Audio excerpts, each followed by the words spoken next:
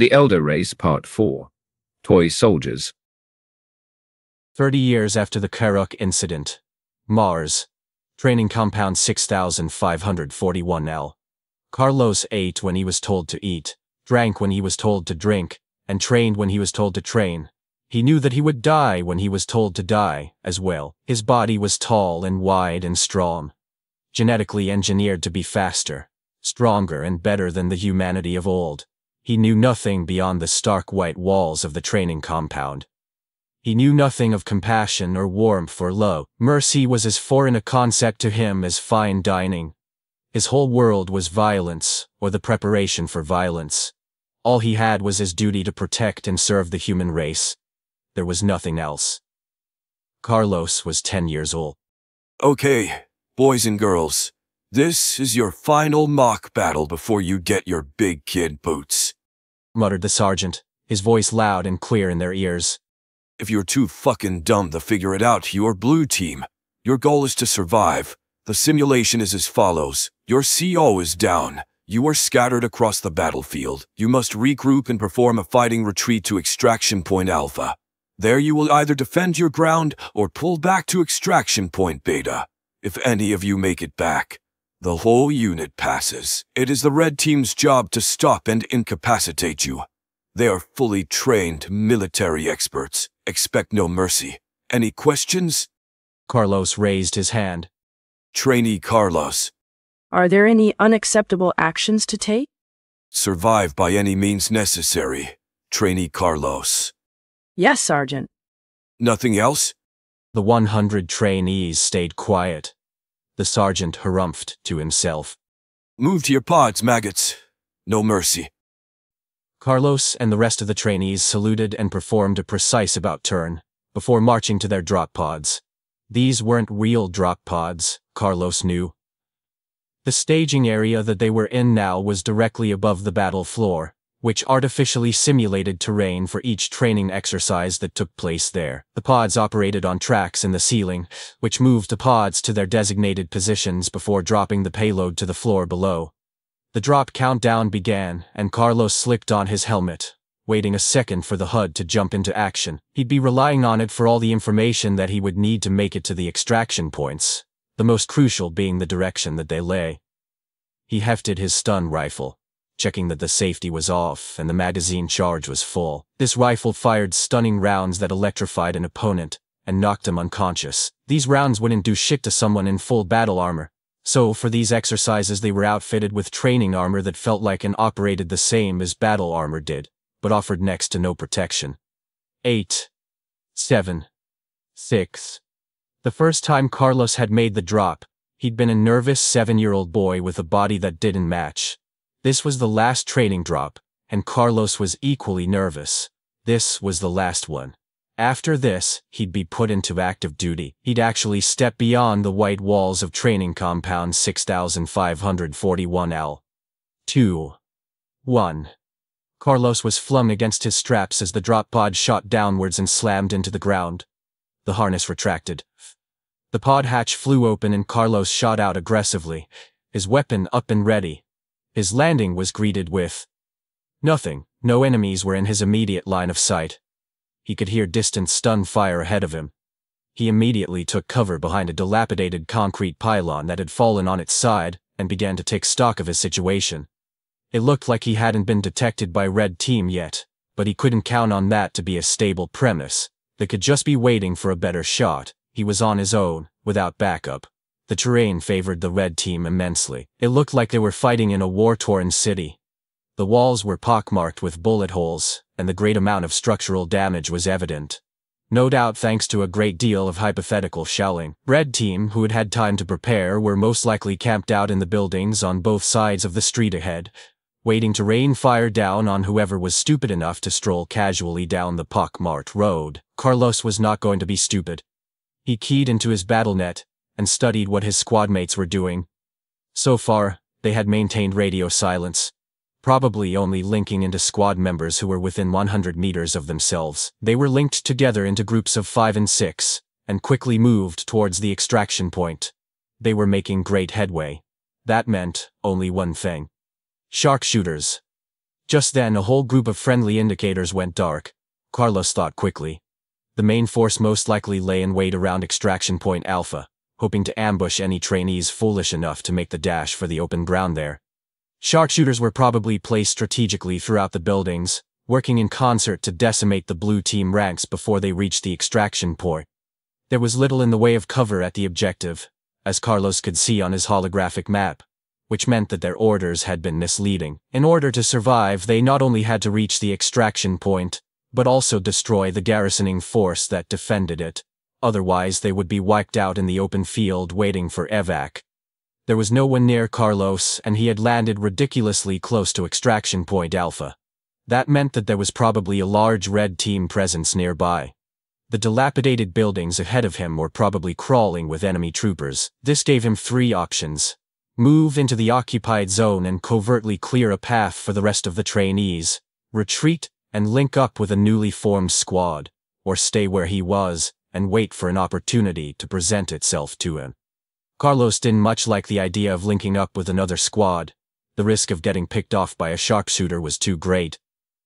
And neither did he like the idea of just sitting still and waiting for someone to find him. As he fought, another 2 groups of blue team indicators went dark on the BattleNet map. That was 15 down in 10 minutes. Carlos sighed and opened up his comlink. This is Trainee Carlos to all blue team members. I'm assuming command. All newly formed squads establish a hierarchy and code name. Sound off. There were no voices raised in protest of this command, and a hierarchy was established quickly and efficiently within the surviving squads. Everyone had been together for 3 years, living in close proximity. They all knew who was the best at what and their comparative strengths and weaknesses. Alpha Squad, ready. Bravo Squad ready. Charlie Squad, ready. This continued all the way down to November. Carlos nodded to himself.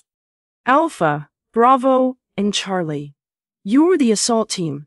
You will immediately begin clearing the buildings in your vicinity, branching out as you go. You're hunting for sharpshooters. Stay low and hit the doors hard. I don't want a single enemy rifle aimed at the street.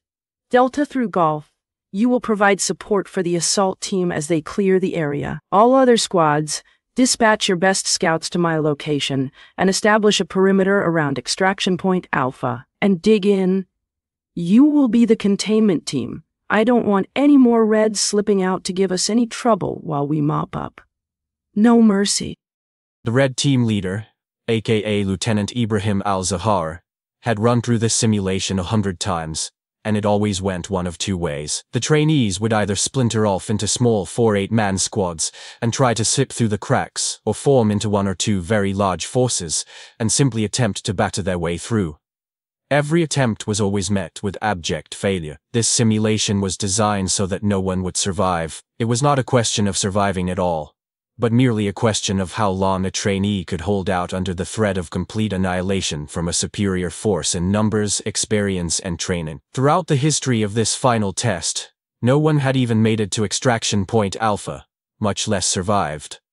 Lieutenant Al-Zahar remembered his own ordeal very well. It was a memory that stuck with him despite all the other horrors that military service had thrown in his face. Screaming hopelessness in the face of overwhelming aggression. The knowledge that victory was impossible, and that there was no escape. These things stuck with him. Even when he was faced with his own death on many other occasions, he looked back at his final test and knew that there was nothing worse than that. Despite the problems that the trainees were facing as they braced for a textbook defeat, Lieutenant Al-Zahar found himself feeling rather bored. He had done this so many times without any real problems that it was almost a relief when the indicators showing his sharpshooter positions started going dark.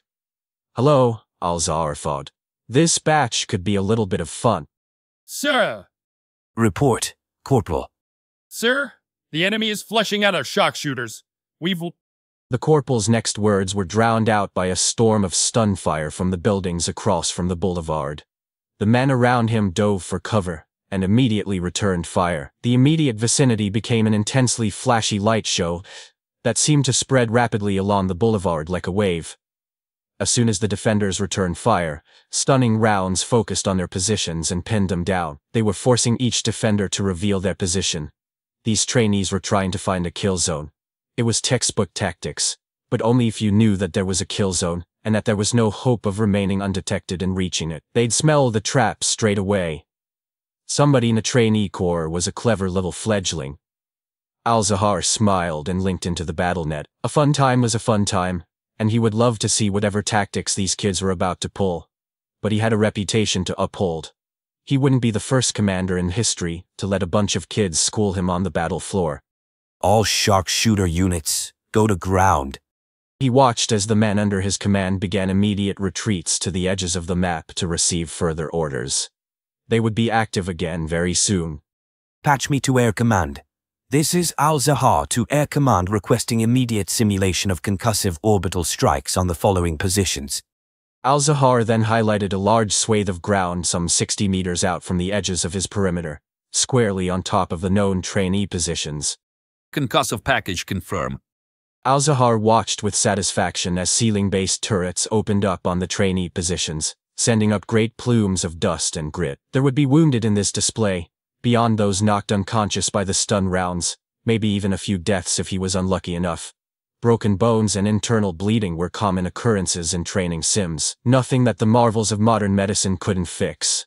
The only thing modern medicine couldn't fix was death. These kids were a valuable military resource, and if any of them died in this, he would no doubt be chewed out by his superiors. But that's all that would happen. Everyone knew how stringent and inherently dangerous the tests had to be in order to make the steel soldiers that humanity needed to survive the things to come. Sometimes, people just die. With the trainee position effectively broken and the survivors stuck out in the open, Al-Zahar decided to show the children one last thing, just to show them who was boss. Release the hounds. Pandemonium. That was the only word that Carlos felt really encapsulated the situation that the trainees in the containment team found themselves in. Their cries of pain and panic almost drowned everything else out on the battlefield. He felt for them. He truly did.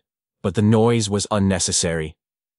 Not only was it unnecessary, but it was a detriment to the morale of the rest of his men. They were a necessary sacrifice to make in concealing the rest of his plan from the Red leadership. He knew that the Red leader would respond to a position right on his doorstep with overwhelming force, shock, and awe. That was just human nature. Obliterate the threat. Search for another. He also knew that the Red leader would believe that this simulation would be a walk in the park. He'd be complacent. He thought he was just fighting a bunch of kids. The Red leader would believe that the entirety of the trainee force had taken shelter in those buildings, and immediately use search and destroy tactics to hunt down the survivors. If he drew out the Red team from their positions, then maybe the rest of the trainees would have a chance. He turned to look out the window of the building he and his scouts had occupied. The strict and unconscious bodies of those members of Red Team unfortunate enough to have been stationed there lying at their feet, and watched as the trainee position across the street was overrun by Reds and AAL. They looked to be Mark 7 units. Carlos whistled quietly to himself. Mark 7s were essentially the best II units you could get in the Terran military, IE meaning Assault Artificial Intelligence. Hunters. These units were designed specifically for pursuit situations against an enemy that had been just recently shattered by shock and awe tactics. They were basically great big metal dogs that were faster and meaner than anything you'd ever met, with the added bonus of mounted turrets that would chase you to the end of time. An II unit gets your scent and you got two options: fight and win, or lose and die. There was no run. They had well and truly earned their military designation, Hellhound. Carlos muted the racket that the containment team was making, and keyed into the assault and support team's private battle nets. Okay, kids. The containment team has been overrun. We have Reds out in the open. Hit them fast and hit them hard. Be advised there are anywhere between 10 and 30 Mark 7 Hellhounds operating in the area. Hit them with EMP and concussive grenades, flashbangs. Everything you've got. Shoot anything that moves. I want everything down and out in the first minute. Don't give them any time to dig in. They dig in and we lose. He steeled his heart and turned away from the window. He had no doubt that a few trainees had died in that barrage. He would mourn later. Right now, he had to be steel. He had to sacrifice everything to get the job done. Everyone dressed? He asked his scouts. They all nodded in assent, absent-mindedly smoothing down the red team uniforms and indicator beacons that they had looted from the downed Reds stationed in this building. I know how good you are at covert actions, so let's keep this brief. You're to operate in two-man cells and clear out the enemy positions. Search and destroy, and use hand-to-hand takedowns, wherever possible. Don't let them see you. If they see you, pretend you're a Red. Use and abuse the element of surprise for as long as possible. That's all we've got. We're outmanned and outgunned in every possible way. Do not forget that. Keep moving and don't get pinned down. Carlos paused. Any questions? Silence. Okay, let's go get them. No mercy. No mercy, came the muted reply. Mars. Training Compound 6541L. Battle Floor Observation Deck. Androm Winchester snorted in amusement as an indicator after the indicator went dark. This was certainly the most bloodthirsty and innovative final test that he had seen in a long time. With the necessary destruction of their client race, Winchester House had deemed it necessary to invest heavily in artificial life facilities and genetic modification labs. The results of such an investment were very promising, if this battle floor simulation was anything to go by. If the Winchesters were going to begin the reclamation economically and socially disadvantaged, thanks to their efforts in ridding the universe of their own mistake, then they had to make up for those disadvantages in the military domain. They simply had to use this chance to claim as much usable space as possible, to forge the House of Winchester into the political, economic, and martial giant that it once was. This was especially true after the board had deemed it necessary to remove a whopping 98% of conquered Karak space from Winchester control, and place it at the feet of the other houses, mewling infants that they were. Beautiful specimens, aren't they? Androm asked Dmitri smugly. Kirchenko House had risen admirably in the political ranks after Dmitri had taken control of the whole debacle as the interim chancellor of the board, but still counted itself below Winchester House in the grand scheme of things. No one on the board could possibly forget the sacrifices that blood as old as he had made in the name of humanity. Sacrifices that the Winchesters would willingly make again. For the right price. War had always been the true calling of the Winchester men and women. Yes, they are, Dmitri replied wonderingly. They're 10 years old, you said? Indeed, they are. We've been at this for a very long time, and I'm afraid we've gotten rather good at it. They're tremendously loyal, strong, fast, and brave. They're trained to think quickly and respond to situations accordingly, without putting the main objective into jeopardy. They will fight to the death for the survival of humankind. They, my dear friend, are the greatest military asset we could ever field. More than ships, guns, or great weapons of mass destruction. It is these fine men and women that will be safeguarding our future. Children, Dmitri corrected absent-mindedly. I beg your pardon. Children, not men and women. Children. Out of necessity, yes. Oh, I am not denying that all this is necessary. I was the one who enacted this horrible piece of legislation in the first place. I am looking forward to the day that this is no longer necessary, and hopeful for a time that something of this magnitude will never be necessary again. We have stripped ourselves of what it is that makes us human, all in the name of taking our rightful place. The conversation paused as they watched the final moments of resistance play out on the observation screens.